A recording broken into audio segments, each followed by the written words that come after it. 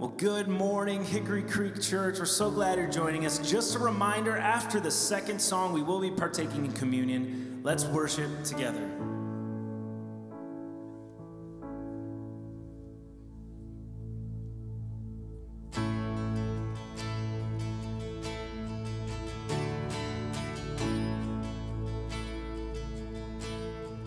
I searched the world, but it couldn't fill me. A man's empty praise and treasures that fade are never undone. That you came along, you put me back together, and every desire is now satisfied here in your love. Oh, there's nothing better than you. Oh, there's nothing better than you, Lord. There's nothing, nothing is better than you.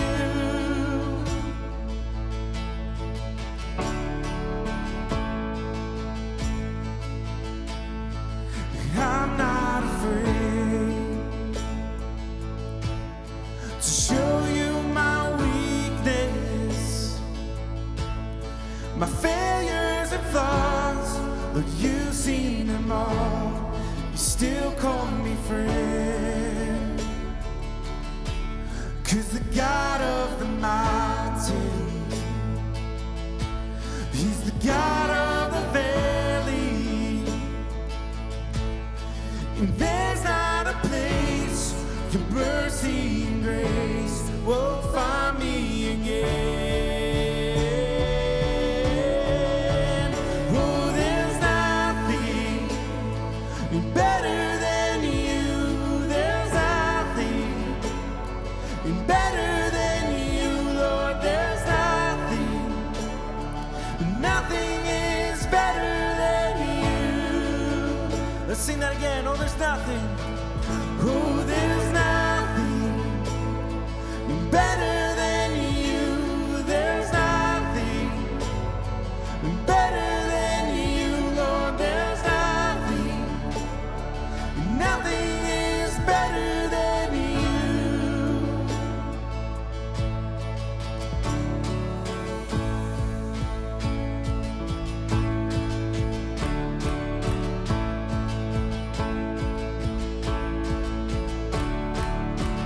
You turn mourning to dancing.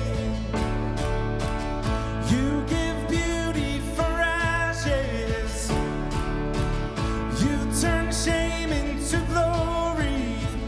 You're the only one who can. You turn mourning to dancing. Beauty for ashes. You turn shame into glory. You're the only one who can. You turn graves into gardens. You turn bones into armies. You turn seas into highways. You're the only one who can. You're the only one who can. Oh, there's nothing better than you. There's nothing better than you, Lord. There's nothing, nothing is better than you. Sing it again. Oh, there's nothing. Oh, there's nothing better than you. There's nothing better than you, Lord. There's nothing, nothing is better than you.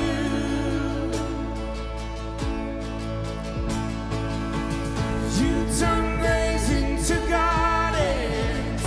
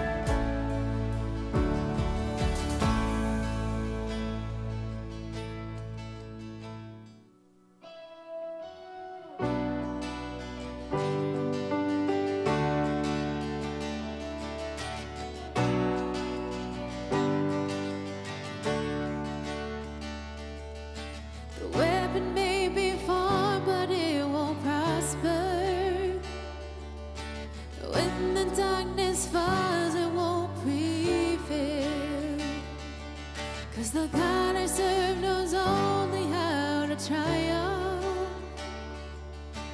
My God will never fail. Oh, my God will never fail. I'm gonna see a victory. I'm gonna see a victory. For the battle belongs to you, Lord. I'm gonna see a victory. I'm gonna see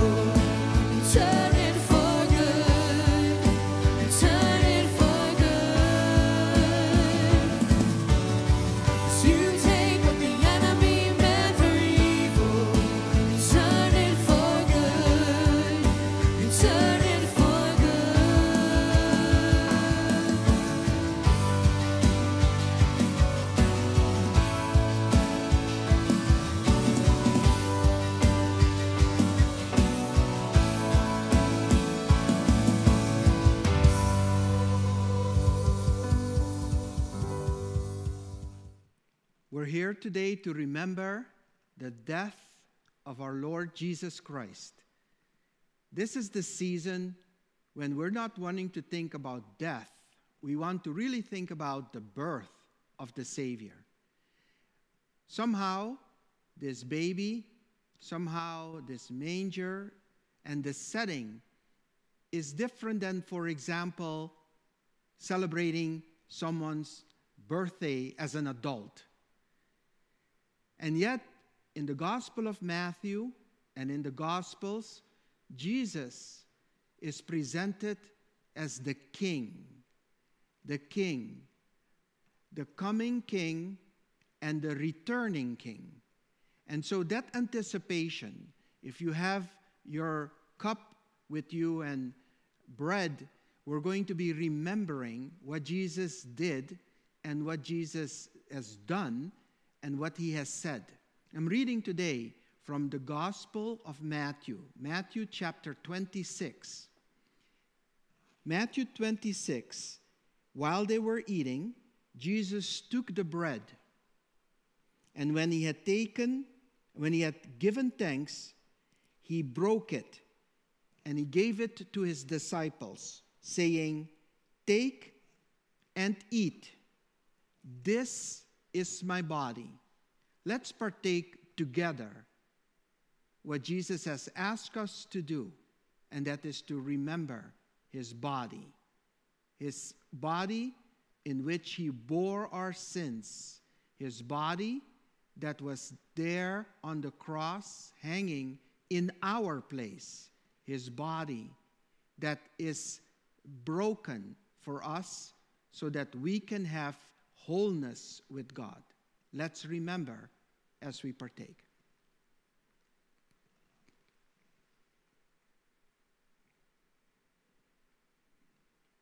Lord, we thank you for allowing us to remember that you have given yourself on our behalf, in our place, for our forgiveness of sin.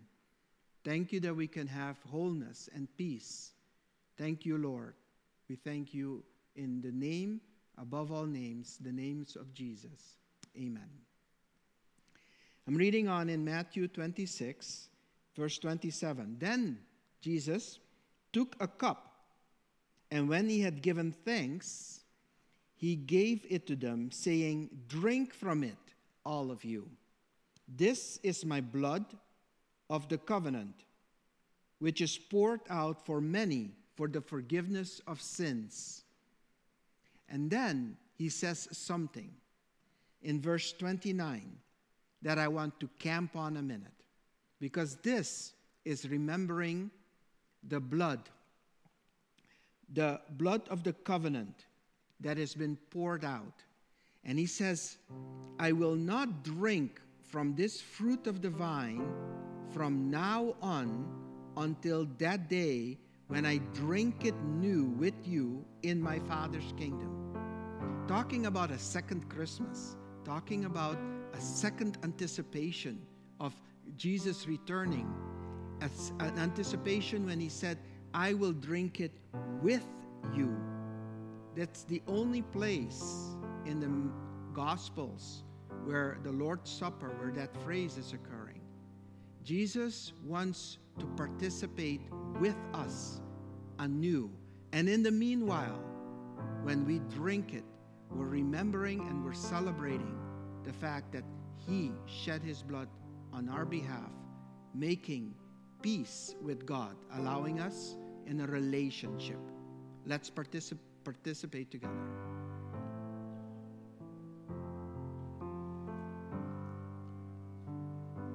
Thank you, Father, for allowing us wholeness. And thank you, Lord, for giving us something to look forward to beyond that which we can see with our eyes today. Lord Jesus, you fasted from the fruit of the vine for 2,000 years now. And we anticipate, we look forward, we yearn to drink it new with you in the kingdom. We thank you and we ask that it may be today. It may be today. We thank you and we pray in your name, Jesus. Amen.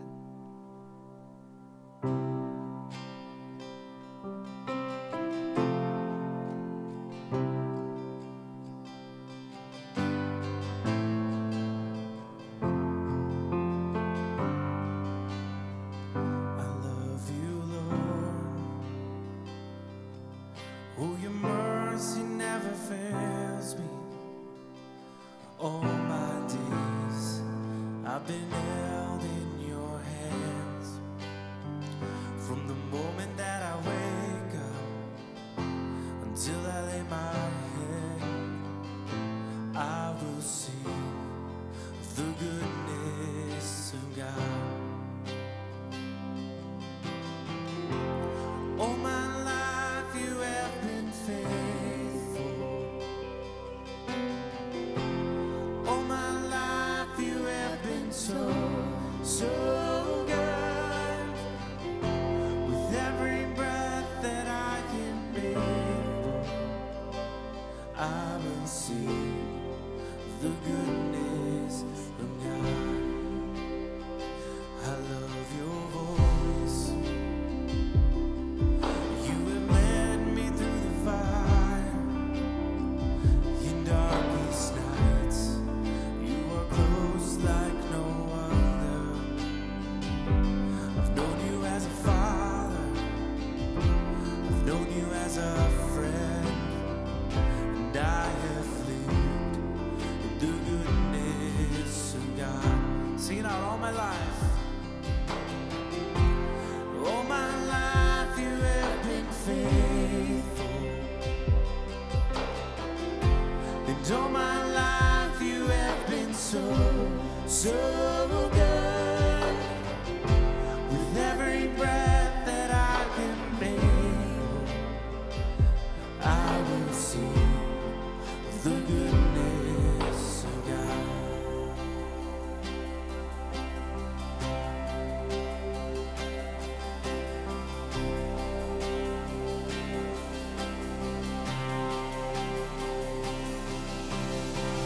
Your goodness is running out, it's running after me.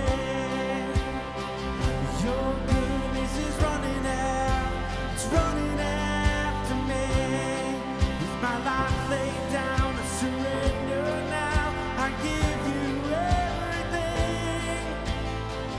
Your goodness is running out, it's running after me.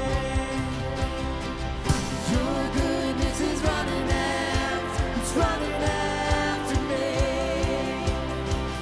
Your goodness is running out, it's running after me. With my life laid down, I surrender now. I give you everything.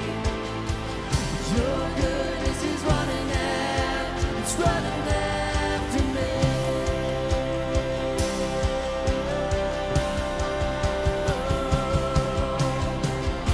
And all my life you have been faithful.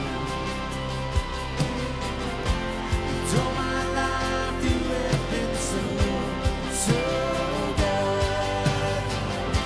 With every breath that I can breathe, and I will sing of the goodness of God. Sing it out, sing all my life. And all my life you have been faithful. And all my life you have been so good. With every breath that I can breathe, I will sing of the goodness of God. I will sing of the goodness of God.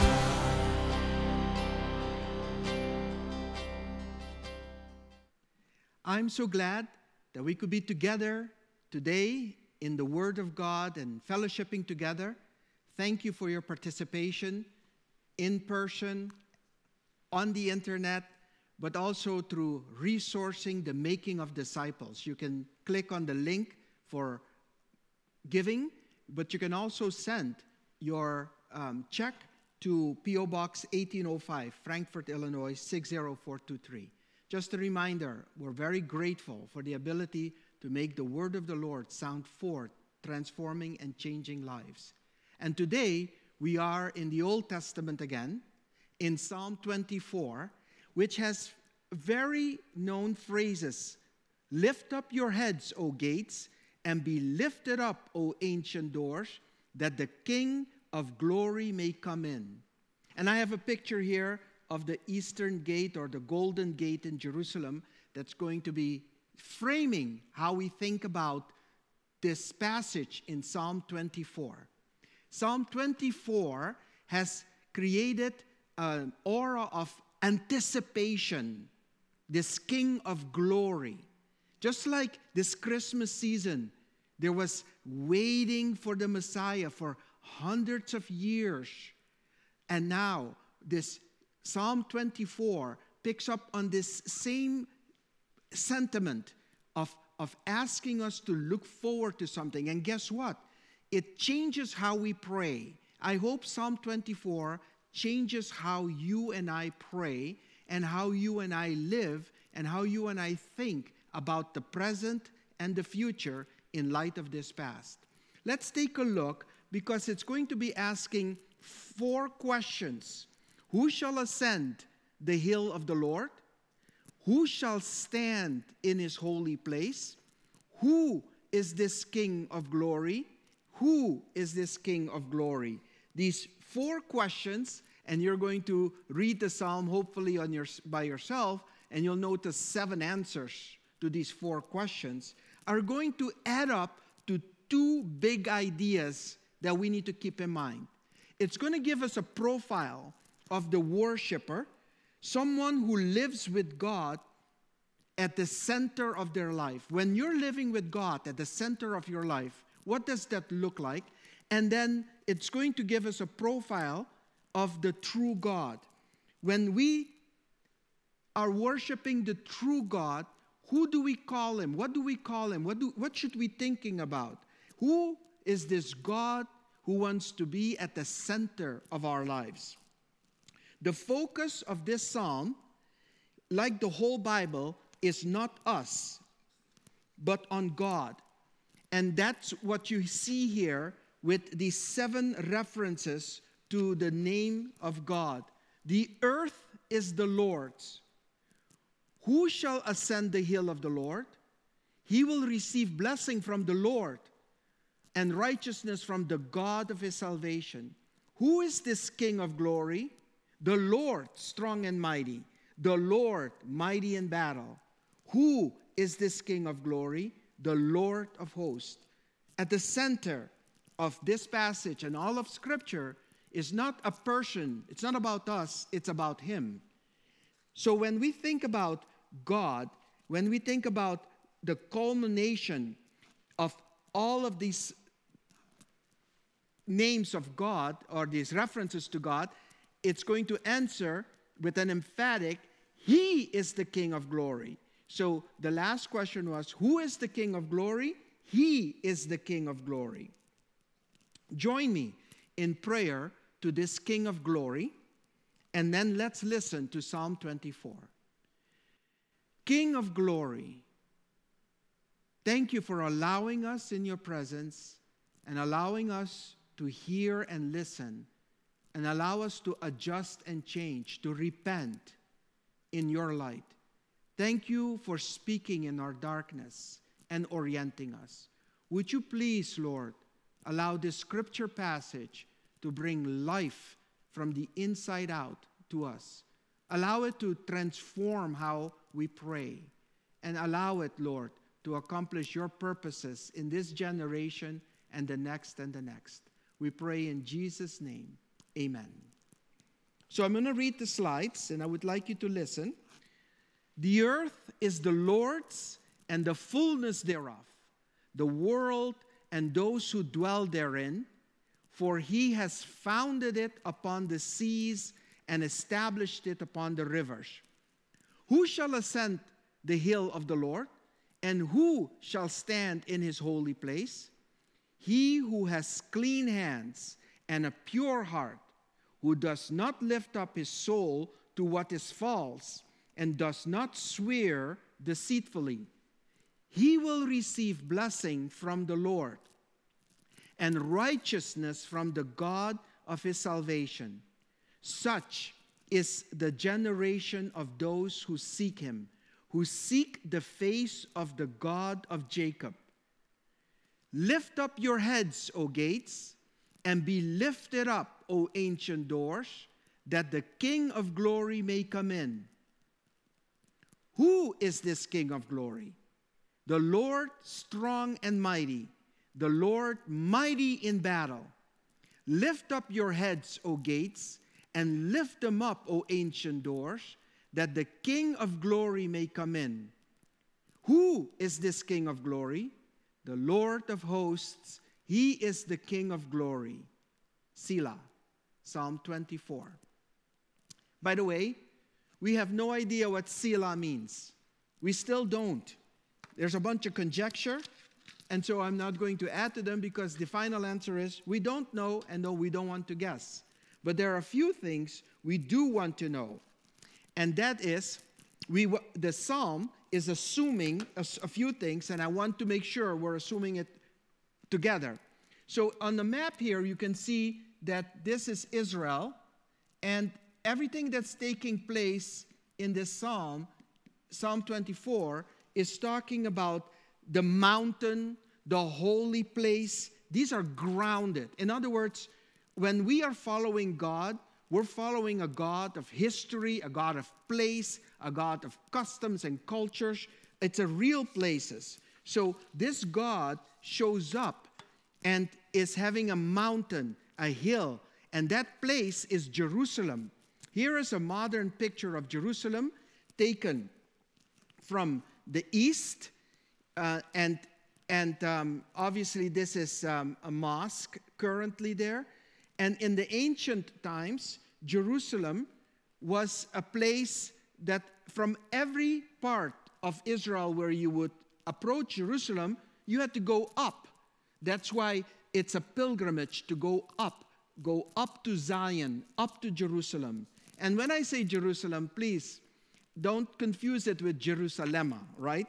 That is a religious-leaning lyric, and it's an upbeat disco house currently with deep spiritual gospel lyrics, but it speaks of Jerusalem, of being the home of many religions. We're thinking about Jerusalem of being the home of the one and only true God.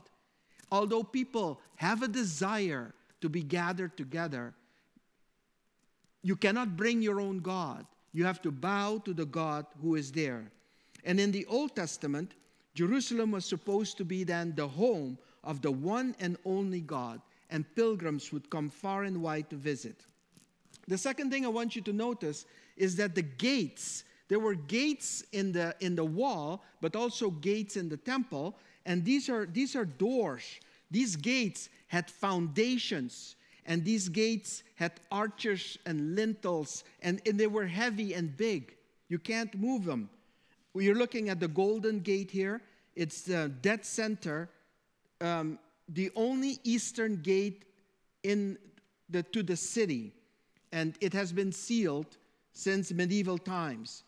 Ezekiel 44 and Zechariah 14 give us this notion of the future, that on that day his feet, that is Jesus, shall stand on the Mount of Olives that lies before Jerusalem on the east, and the Mount of Olives shall split in two from the east to the west, and a wide valley, so that one half of the mount shall move northward and the other half southward. It is Jesus coming from the Mount of Olives to be able to go into his city and repossess that which was his from the beginning. So Psalm 24 is a setting that is located in place. Mount of Olives is on this side, eastern part going in. Gate is currently shut for several reasons.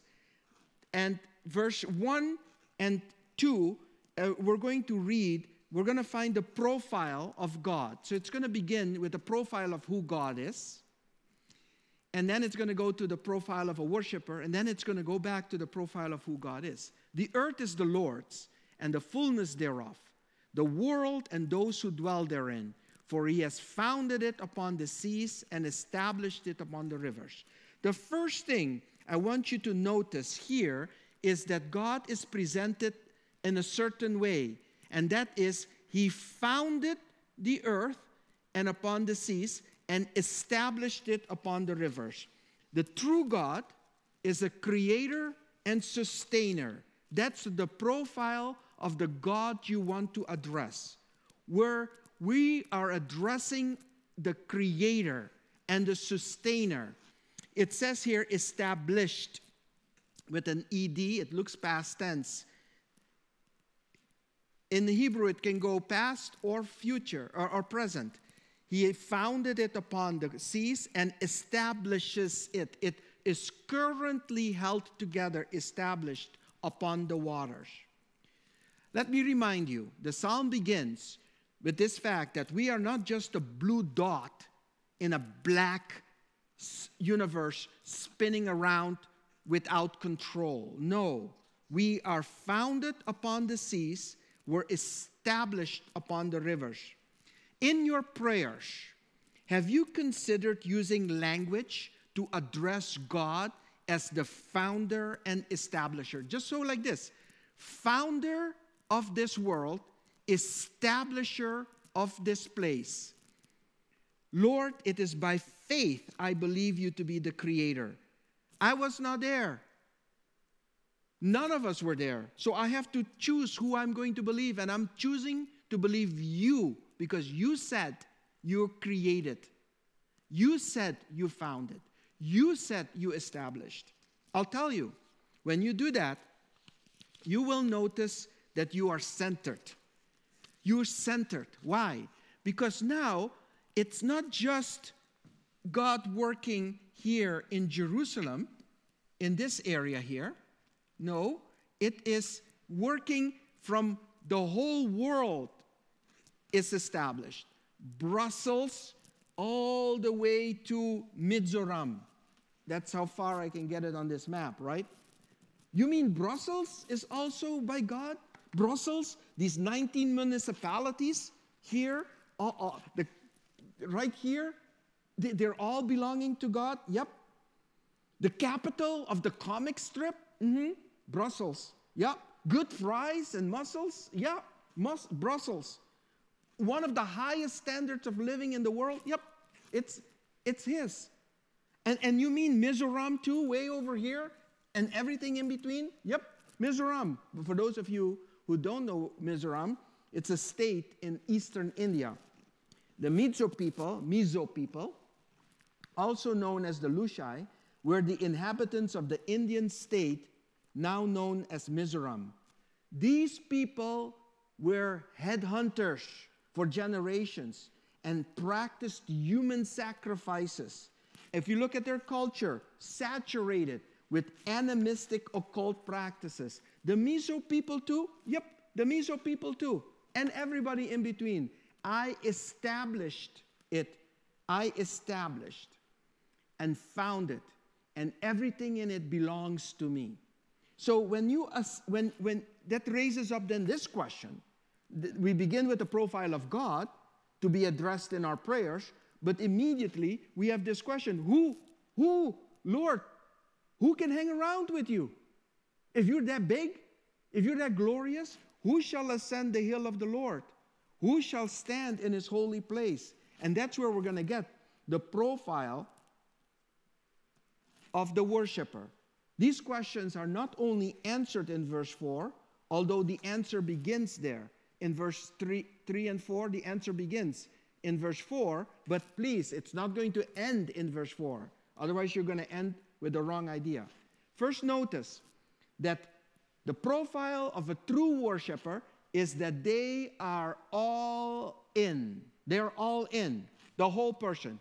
He who has clean hands and a pure heart. You get it?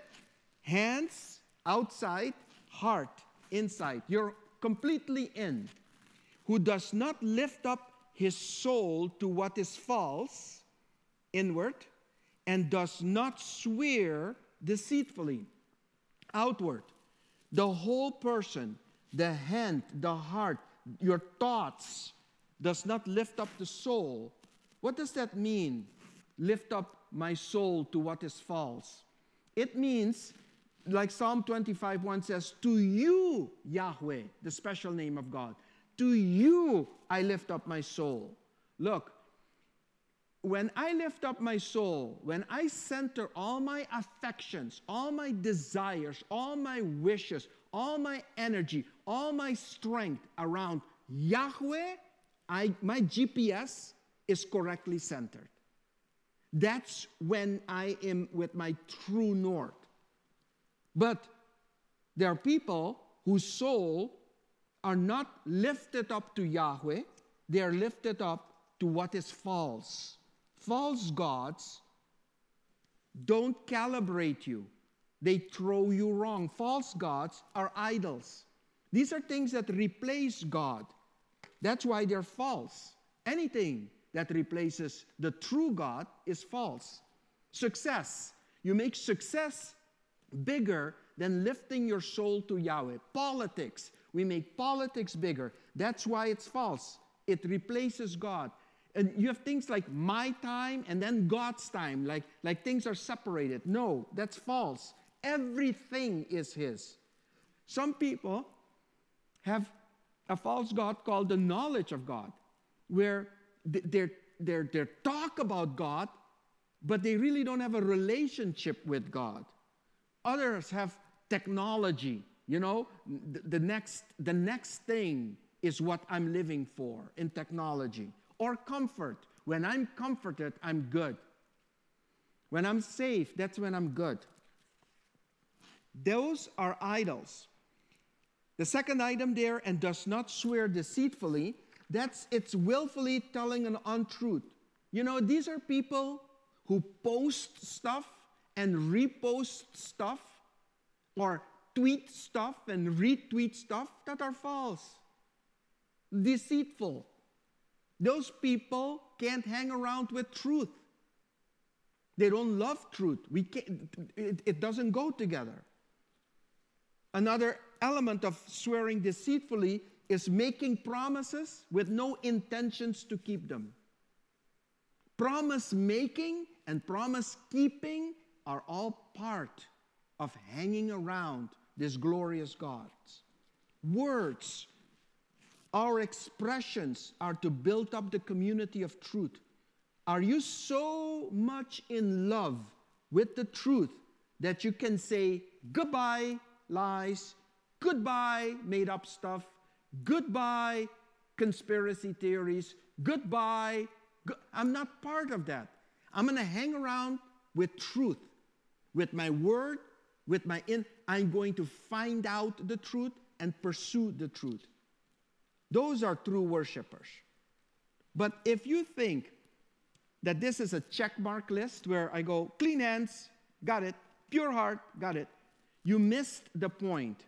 Because to be a true worshiper, you have to listen to verses 5 and 6. He will receive blessing from the Lord and righteousness from the God of his salvation. Such is the generation of those who seek him, who seek the face of the God of Jacob. This last phrase, who seek the face of the God of Jacob, is problematic. You have to look at it in various versions. I'm going to go, and it would be very difficult to explain in a short period why, but this is following really the Masoretic text, the Hebrew text. Such is the generation of those who seek your face, comma, Jacob. In other words, Jacob, the true Israelite, true Israel, are people who seek God's face. Let me summarize it. Look, true worshipers are seekers. They are seeking a relationship with the living God. They commune with him. They seek out his presence. They care what he thinks, what he says. They look at what he does, and we imitate him. It's a walk. It's a lifetime, a lifestyle. The God who once a relationship is looking for people that are worshiping Him. Torah seekers, which is Psalm 19, the Torah, the Word of God, living with the Word of God is seeking the Word of God. That's why you want to have daily practices, weekly habits, monthly routines where you will stay with the Word of God in community being taught with others. In the New Testament, I have a question for you. You remember our Lord Jesus?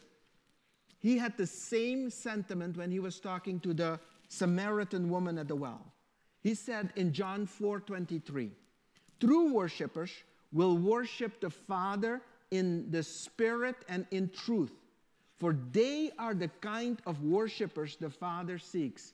Do you know that the Father is seeking something? He's seeking men and women. He's seeking you to worship Him in the Spirit and in truth. My question is, have you substituted a walk with the Spirit with a checkmark Christianity? Been online to church, done. Gave, done. Prayed, done. Done.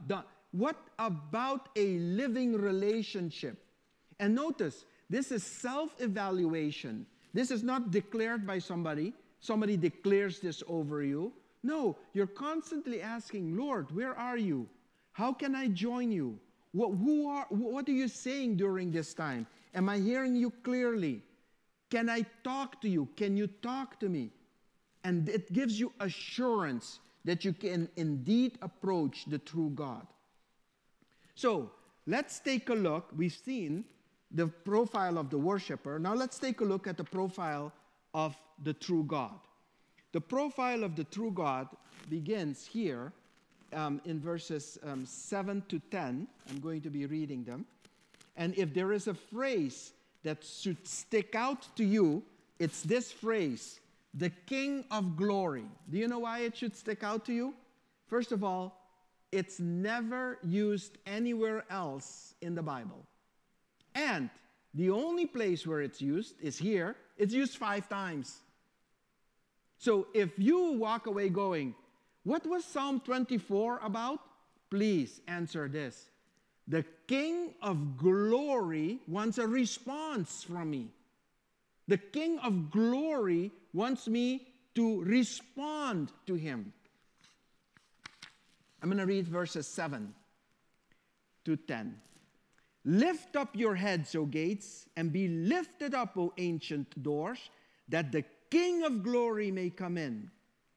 Who is this King of Glory? The Lord strong and mighty, the Lord mighty in battle. I know some people are offended by battles and war, but guess what? There is a war going on, and God is presented as the mighty warrior, mighty in battle. There's an arch enemy to our soul, to your soul. This is not a neutral world. This world is in animosity against the living God. Who is this King of Glory? The Lord strong and mighty, the Lord mighty in battle. Lift up your heads, O gates, and lift them up, O ancient doors, that the King of Glory may come in. Now I'm going to do something in verse 10. I'm going to highlight something that doesn't come out in the English but is there in the Hebrew. Who then really is this King of Glory? The Lord of hosts. That's the full name of God. The Lord of hosts. He is the King of Glory. That's emphasized. He is the King of Glory. The divine name is referenced 6 times, and the 6th time is the full form here in verse 10, the Lord of hosts. But the one that sticks out, the epitaph description of who the Lord of hosts is the Lord of armies. The epitaph that sticks out is the word glory. King of glory. You know what should come to your mind when you take a look at that? It's a visual. It's blinding. It's splendid. It's bright light. How do we say what is really unsayable about God? How? He's glorious. It leaves us stunned. When we look at Psalm 19, which is part of this sequence of Psalms, it's so splendid. God's glory is so splendid, he has to play it out on the heavens, on the scale of heavens. It can't be contained in heavens and earth. And guess what? Psalm 19 says, speech goes out forth day and night. So much glory, it's going to come day and night. And it arrives in language that are not even, cannot even be heard or understood. Glory so stunning, says Exodus 14, Exodus 40, Numbers 10, and even 1 Samuel 4 and 5, where the false god Dagon from the Philistines falls down because this glorious presence of our God. God is so splendid, so radiant, so sublime, so awe-inspiring, glamorous, grand, fabulous, stunning, spectacular, brilliant, beaming. John, the apostle, who had spent time with Jesus on earth, now sees Jesus in Revelation chapter 1, verse 17. This John is on an island, Patmos, and he encounters the resurrected Jesus. The resurrected Jesus is described, and one of the descriptions is this: his face was like the sun, shining in all of its brilliance, in chapter 1, verse 16. And you know what? John the Apostle says this: when I saw him, I fell at his feet, as though dead. That's the response to the Lord of glory. And verse 18, Jesus reaches out his hand, his right hand, and he put it on John, and he says, do not be afraid. Do not be afraid. I am the first and the last. I am the living one. I was dead. And now look, I'm alive forever and ever. And, ching-a-ling-a-ling-a-ling, I hold the keys of death and Hades. That portal, that door that no one wants to go through, that I've gone through it. I have victory. This is the God who said in Isaiah 42 in the Old Testament, I give my glory to no one else. And this is especially powerful when you see Babylon and the Babylonian gods in exile as though they have won. No, I give my glory to no one else. If the God of the Old Testament is not sharing his glory in the Old Testament, he's not doing it in the New Testament either. And yet Jesus has this glory. Do you know this Jesus? Is this Jesus still glorious, splendid? Well, I'll tell you, in Brussels, he is. And not only in Brussels, but in all over the world, people put their heart and soul in a song every year, again and again, celebrating this question: who is this King of glory? The Lord of hosts. Listen in as they sing it for us from Handel's Messiah.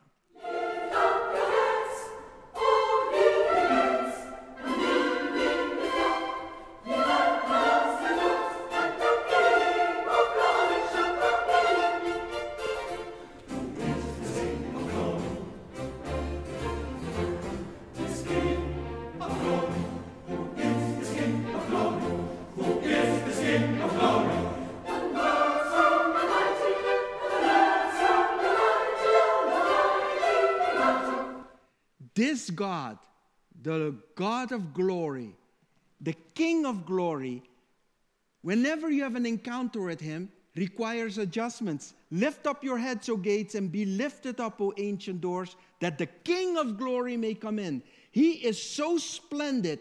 He is so glorious. The gates have to be adjusted. The gates of the temple, the gates of the city, The object that needs to come in is too large to be contained. In Isaiah 6:1, it was the train of the robe of Yahweh that filled the temple. It wasn't even Yahweh. It was just the train of Yahweh.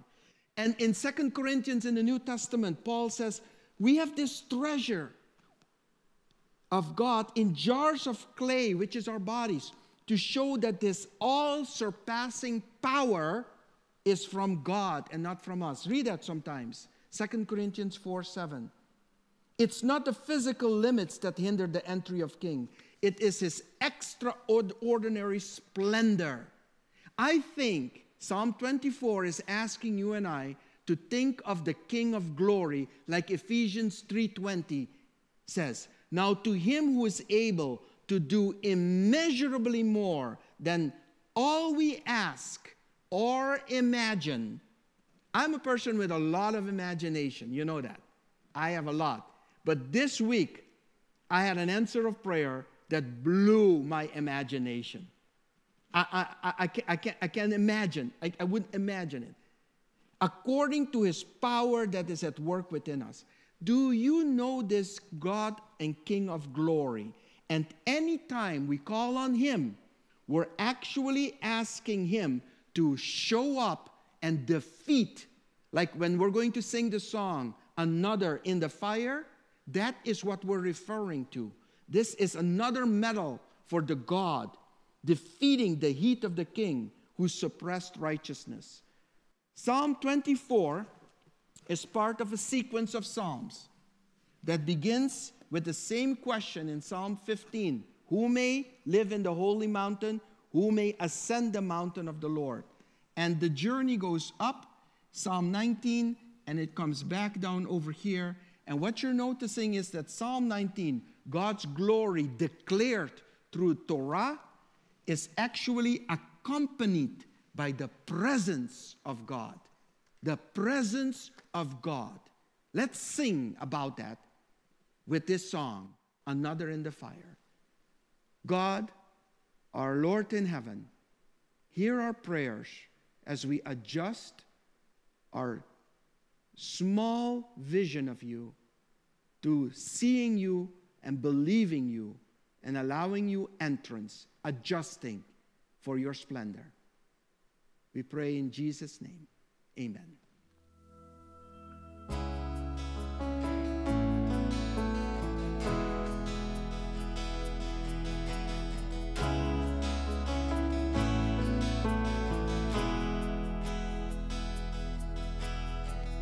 There's a grace when my heart is under fire. Another way when the walls are closing in. When I look at the space between where I used to be and this reckoning, I know I will never be alone. There was another in the fire, standing next to me. There was another in the waters, holding back the seas. And should I ever need reminding of how I've been set free, there is a cross that bears the burden, where another died for me. There is another in the fire.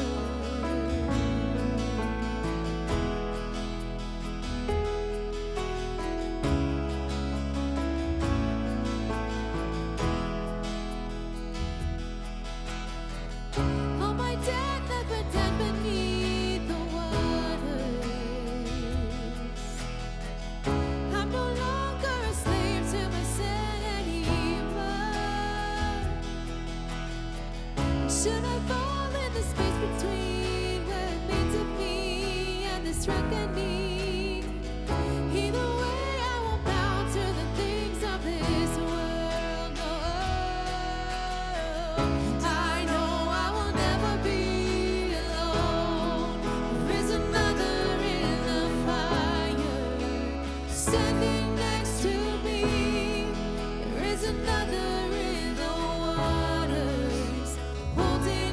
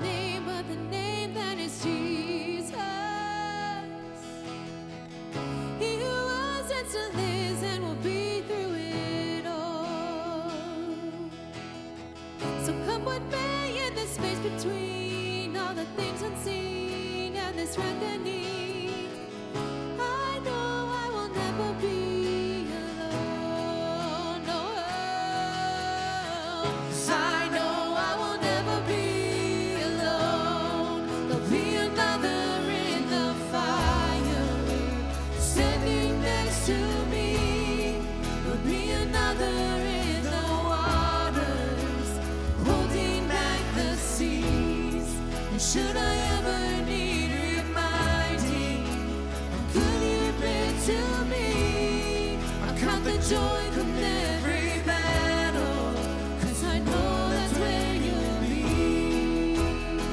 And I can see the light in the darkness, as the darkness bows to Him. I can hear the roar in the heavens, as the space between where it's in, and I can feel the ground shake beneath us as the prison walls cave in. Nothing stands between us. Nothing stands between me and another in the fire. Standing next to me, there'll be another in the waters, holding back the seas. Should I ever need reminding how good you've been to me? I'll count the joy come every battle, 'cause I know that's where you'll be. I'll count the joy come every battle, 'cause I know that's where you'll be. I'll count the joy come every battle, 'cause I know that's where you'll be.